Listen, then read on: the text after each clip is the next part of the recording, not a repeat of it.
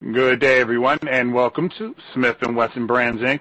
fourth quarter and full fiscal 2022 financial results conference call. This call is being recorded.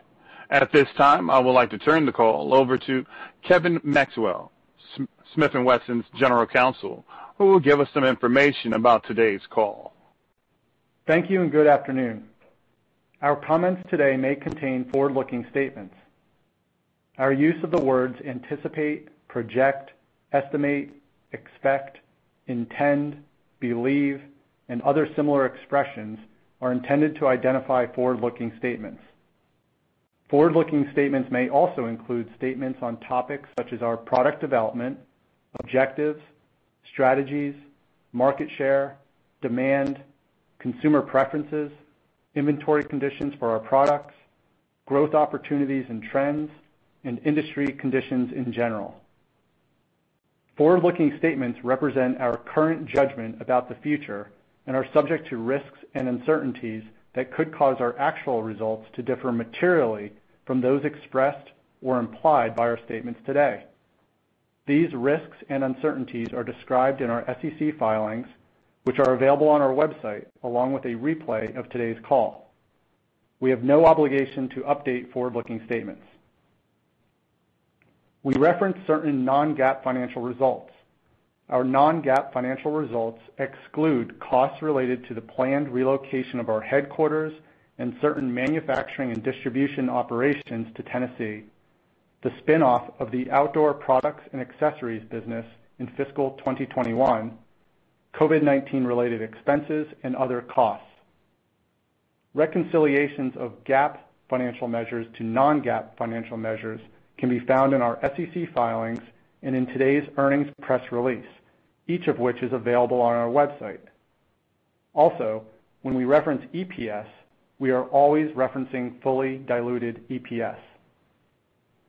Finally, when we discuss NICS results, we are referring to adjusted NICS, a metric published by the National Shooting Sports Foundation based on FBI NICS data. Adjusted NICS removes those background checks conducted for purposes other than firearms purchases. Please remember that adjusted NICS is generally considered the best available proxy for consumer firearm demand at the retail counter.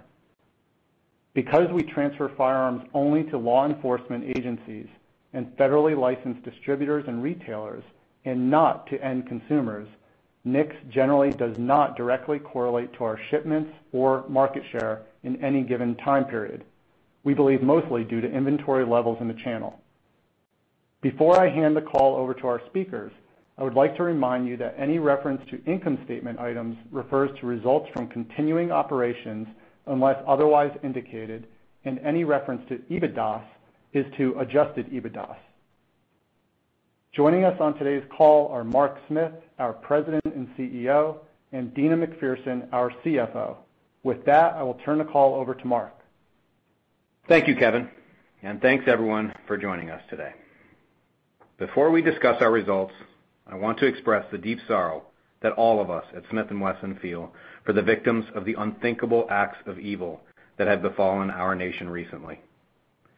It is impossible to rationalize the actions of these perpetrators of violence, especially those who show such disregard for the lives of the most innocent among us.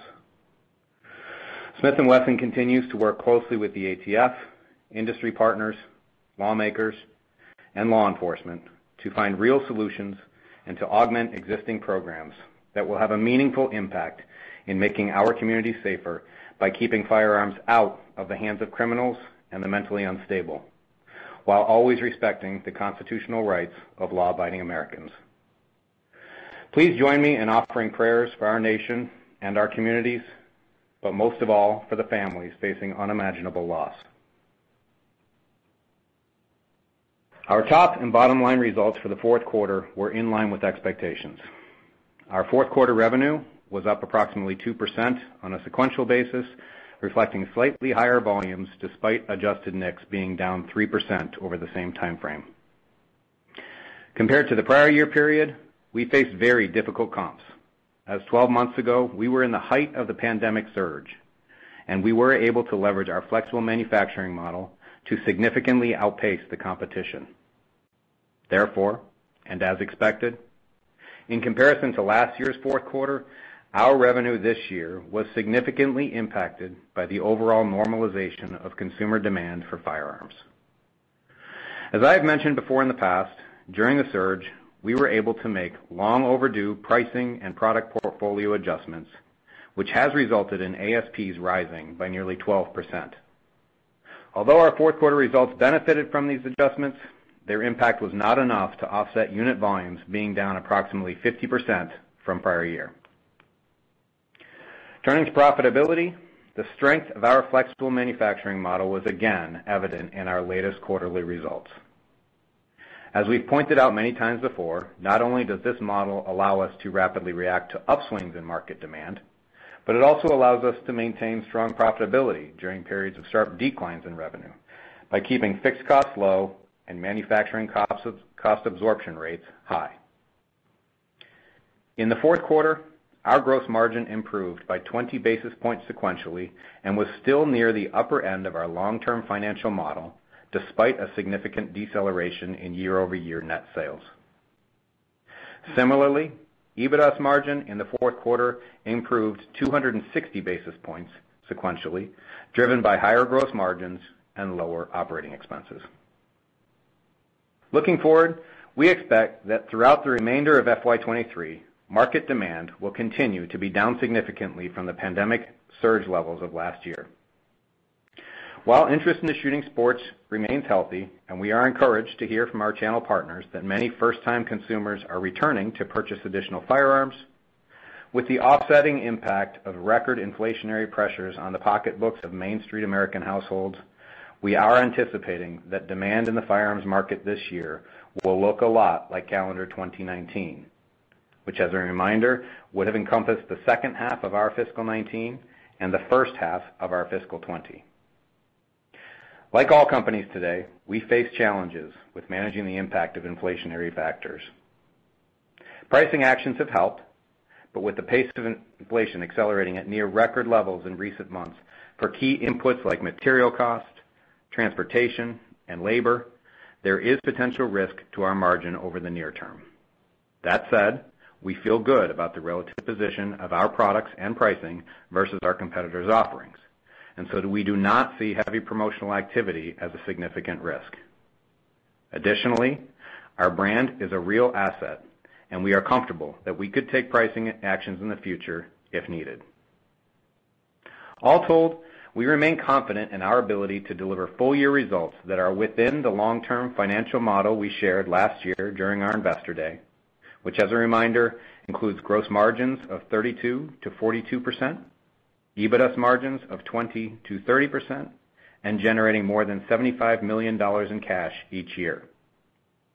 But again, we expect that this will come on unit volumes and top-line revenue that will be much more in line with a traditional normal year, which at this point is tracking closer to calendar 2019 rather than calendar 2021. From a product development perspective, consistent with our past communications, we expect to release approximately half a dozen new products by the end of fiscal 2023, and in terms of our relocation to Maryville, Tennessee, we have no significant updates. We continue to make steady progress and remain on track for completion in the second half of calendar 2023. Turning to capital allocation, last year we spent $90 million to repurchase 4.8 million shares, and we paid $15 million in dividends. We estimate that our share repurchases over the last 2 years were accretive to EPS in FY22 by 65 cents, and we are committed to this strategy that rewards long-term stockholders. As a matter of fact, today we are announcing that our board has approved a 25% increase in our quarterly dividend to 10 cents per share. In summary, we believe that we remain well-positioned for long-term growth with an agile business model designed to quickly adapt to changes in the marketplace and deliver strong, consistent levels of profitability no matter what, driving value for our stockholders. With that, I'll hand the call over to Deana to cover the financial details. Thanks, Mark. Net sales for our fourth quarter of $181.3 million was $141.6 million, or 43.9% below the prior year comparable quarter, and $11.7 million lower than the fourth quarter of fiscal 2020, when the pandemic-related surge began. During our fourth quarter last year, we achieved record net sales due to a nearly 60% increase in production capacity, combined with strong demand that allowed every unit produced to be quickly sold. During our current fourth quarter, however, demand, as evidenced by NICS checks, was 14.5% lower than the prior year. This, combined with plenty of inventory in the distribution channel, resulted in an expected decline in our shipments at a faster rate than the reduction in NICS. As we have been reporting, the unprecedented 18-month surge in demand for firearms began to moderate last summer as we saw adjusted NICS checks begin to no longer hit record levels and inventory in the channel begin to grow. Our ability to achieve record production and unit shipments throughout this time naturally has resulted in lower year-over-year sales in more recent quarters. Gross margin in the fourth quarter of 39.8% was 530 basis points below the 45.1% realized in the prior year comparable quarter, but 760 basis points above the 32.2% realized in the fourth quarter of fiscal 2020. The decrease in margin from last year was due primarily to reduced volume and a shift in mix to certain lower-priced long guns, and was only partially offset by the impact of 2 price increases, reduced spending, and lower inventory reserve adjustments. In addition, last year included a $1.9 million accrual related to a special bonus that we paid to our employees in recognition of their efforts in helping us to achieve $1 billion in annual sales. Operating expenses of $25.6 million for our fourth quarter were $4.1 million lower than the prior year comparable quarter, primarily due to reduced profit sharing and incentives, a reduction in wage and benefits due to vacant positions, lower distribution costs associated with lower shipments, and reduced legal expenses. Partially offsetting these cost reductions was an increase of $500,000 associated with our relocation and increased spending on co-op advertising, local territorial promotion costs, and digital advertising. Net income of $36.1 million in the fourth quarter compared to $89.2 million in the prior year comparable quarter, reflecting lower net sales and gross margin, slightly offset by reduced operating expenses. However, when compared to the fourth quarter of fiscal 2020, in spite of slightly lower sales, net income was $15.2 million higher this quarter due to improved gross margins and nearly $5.6 million of lower operating expenses. GAAP earnings per share of 79 cents in the fourth quarter was down from $1.70 last year, but more than double the 38 cents we reported in the fourth quarter of 2020. Non-GAAP earnings per share of 82 cents was 89 cents lower than in fiscal 2021, but 32 cents higher than in fiscal 2020. EBITDA of $57.7 million remained strong at 31.8% of sales. Turning to a review of the full year, sales of $864.1 million were 18.4% below the record $1.1 billion we achieved in fiscal 2021, but 63.2% above fiscal 2020. Our ability to grow our production capacity during the second half of 2021 enabled us to respond to the significant demand that lasted through much of the first half of fiscal 2022. As demand began to soften, our second half shipments were lower, but still resulted in the second highest fiscal year sales in company history. Gross margin of 43.3% for fiscal 2022 was 90 basis points above fiscal 2021 and 1,200 basis points higher than fiscal 2020. The increase in margins resulted primarily from higher average selling prices due to the elimination of most promotions and 2 price increases, combined with a shift in product mix away from lower priced or less profitable products. The increased ASPs were partially offset by lower production levels and units shipped. For the full year, our profitability was the second highest in company history, including net income of $194.5 million, GAAP earnings per share of $4.08, non-GAAP earnings per share of $4.25, and EBITDA of $299.6 million, which translates to an EBITDA margin of 34.7% of sales, slightly above our record year last year, again reflecting the strength of our operating model. Turning to cash flows, during the fourth quarter, we generated $25.5 million in cash from operations and spent $8.9 million on capital equipment, resulting in $16.6 million in free cash. We paid $3.6 million in dividends, resulting in the company ending the quarter with $120.7 million of cash and no bank debt. During our full year, we generated $137.8 million in cash from operations and spent $24.1 million on capital equipment, which resulted in $113.7 million in free cash.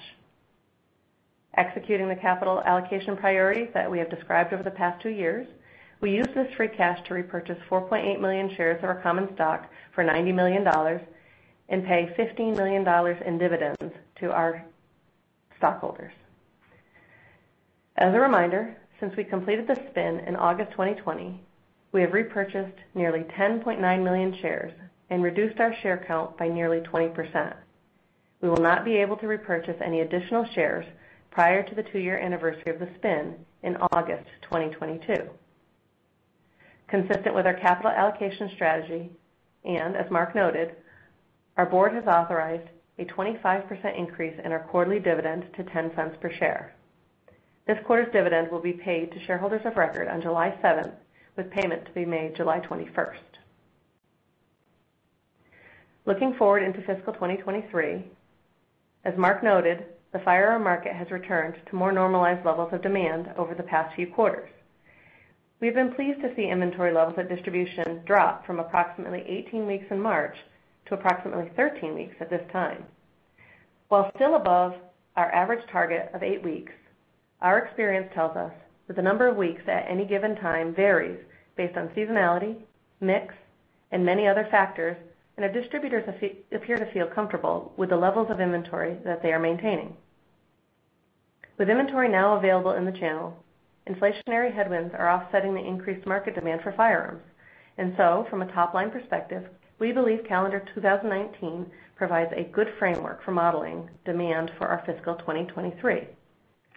For the full year, this implies a 20 to 25% reduction in units from fiscal 2022, and our expectation that ASPs will hold between 90 and 95% of our fiscal Q4 2022 levels. Looking at seasonality by quarter, we expect fiscal 2023 to follow normal historical patterns. We expect Q1 to be our lowest volume quarter, accounting for between 10 to 20% of our total unit sales. We then expect Q2 to pick up as hunting season begins, accounting for roughly 20 to 30% of our unit volume. Then, leading into the holiday season, we expect to see a slightly higher Q3, but still within 20 to 30% of the total unit volumes. Finally, following pre-pandemic patterns, we believe Q4 will be our largest quarter with roughly 30 to 40% of our unit volume. Given inflationary pressures and the costs associated with recruitment and our relocation to Tennessee, we expect gross margin in fiscal 2023 to decline from 2022 levels, but remain within our long-term target range. We expect the first quarter will be a bit lower than our recently completed fourth quarter on lower volume, but, depending on inflation, that it will grow in later quarters. With regard to operating expenses in fiscal 2023, we expect full-year levels to be higher relative to 2022, reflecting approximately $10 to $12 million in costs associated with the relocation, as well as higher wage costs as our staffing overhead recovers toward normal levels. Finally, our effective tax rate is expected to be approximately 24%. With that, operator, can we please open the call to questions from our analysts? Thank you. To ask a question, you will need to press star one on your telephone. Again, that's star one on your telephone to ask a question. To withdraw your question, press the pound key. Once again, that's star one on your touch-tone telephone to ask a question. Please stand by while we compile the Q&A roster. Our first question comes from the line of Mark Smith of Lake Street Capital Markets. Your line is open. Hi, guys. First question, just wanted to ask something kind of broad here. If you had any commentary on today's Supreme Court ruling, and then maybe if you can speak to, how important kind of this concealed carry market is to your business today. Sure. So just broadly on the ruling, it simply clarifies that, responsible law-abiding citizens don't need to ask the government's permission to exercise their constitutional rights. We obviously agree with this. And insofar as, impact to concealed carry in our products, concealed carry is a pretty big portion of our market. We expect that, as it expands the access of those products to those law-abiding citizens, that'll have a positive impact on us. What that is, probably too early to tell. Okay. And then you guys talked a fair amount about the inventory levels that are out there, but any additional insight into kind of your comfort levels with inventory today, and if there's anything that you're seeing kind of shift in this inventory, if, there's anything that's kind of getting more aged that's out there in the channel today? Sure. As we've talked about many times before, inventory for us in this industry is not necessarily such a bad thing. We go through, as you well know, we go through ups and downs, and we, in order to be prepared and allow enough time for our flexible manufacturing model to kick in, we need inventory, both in the channel and in our warehouses. So I would say that overall, Mark, our inventory levels that we're holding at the end of the year were probably still under what we want them to be. So expect a little bit of growth in the inventory. And then just remember, as we come into a normal year where Q1 is typically our lowest, it's typically the quarter where we build a little bit of inventory in preparation, for the rest of the year. In terms of the inventory levels in the channel, obviously there's mix there where certain categories like revolvers continue to be sold out, and really just a week's worth. And then there's obviously with 13 weeks on average, there's other categories that are higher than that. But in all, there's nothing really out there that kind of, makes us, get any heartburn or heartache. The inventory, as you saw, dropped throughout from March to today. So that's a good sign. It's pulling through even in some of our slower times. Okay. And then the last question for me is just, you did talk about inflationary pressures that you're seeing out there. And any additional insight into, price increases? Maybe talk about kind of last time that you took price, and, is there anything set that normally you would take, or, are you looking at taking any additional price in the near term? Sure.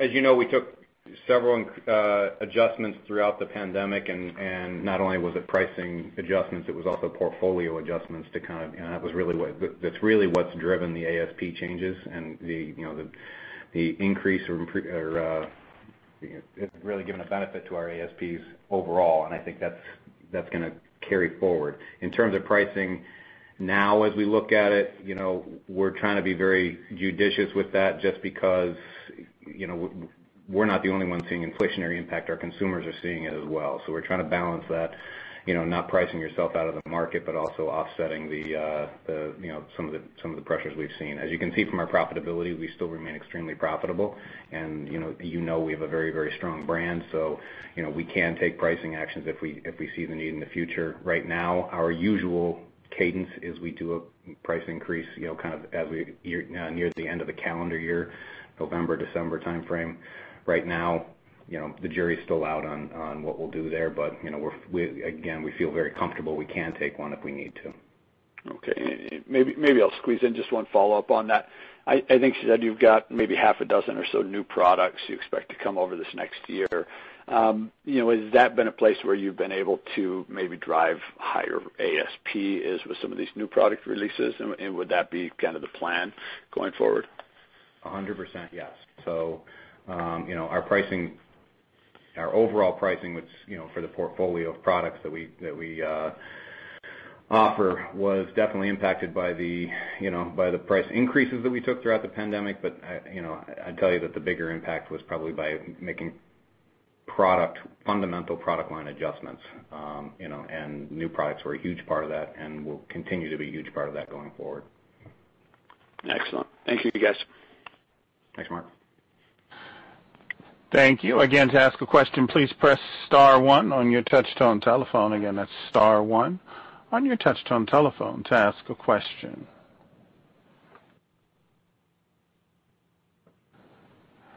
And at this time, I'd like to turn the call back over to President and CEO Mark Smith for closing remarks. Sir? Thank you, and thank you everyone for joining us today. We'll talk to you next quarter. This concludes today's conference call. Thank you for participating. You may now disconnect.